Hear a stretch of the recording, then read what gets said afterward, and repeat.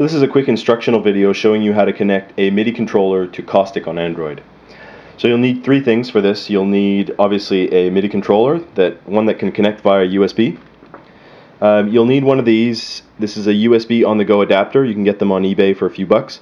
It's basically a female USB to male micro USB connector for your phone. And you'll need an Android device running Honeycomb or greater. This is a Samsung Galaxy Nexus running Android 4.2.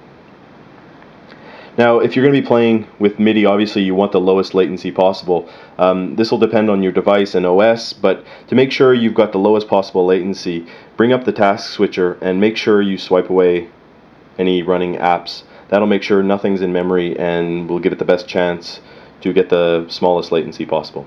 So I'll fire up Caustic and connect it.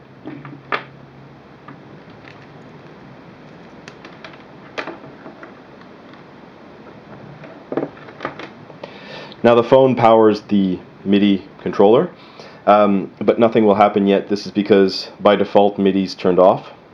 So if I go into the menu, into the MIDI tab, right now MIDI is disabled, so I'll select one of these. I'll explain them later, but if I select them right now, you'll see this brings up this pop-up. This is Android asking if Caustic can have access to the device. So I'll grant it access, and so I've got some stuck notes, it seems. Still a bit experimental. So right now the keyboard is controlling the machine that's on screen. So the MIDI options we had selected now is MIDI device controls the on-screen instrument. So that means whatever is currently on screen, and that includes its pattern editor.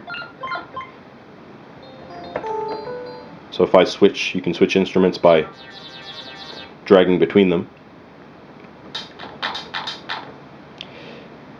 Now the other MIDI mode is one MIDI channel per instrument. So this uses the MIDI channel mapping on the keyboard. Not all keyboards have channel changing functions, but if yours does, this is a great way of having where if I'm controlling this synth, I can still go down to the mixer and it won't focus away from that synth. So I can still, adjust things like reverb and delay or put effects and hear it as it's playing. So that's the basic gist of it right now. Right now it's only keys that are going in, no controllers. You can still use the drum pads on a lot of the synth. The drum pads just map to keys, so you can still use those, but none of the keys or the controllers are mapped, and there's no MIDI learn yet. This is just the first iteration. So if you've got problems with your device, shoot me an email and I'll try to make sure I get more devices supported in the future.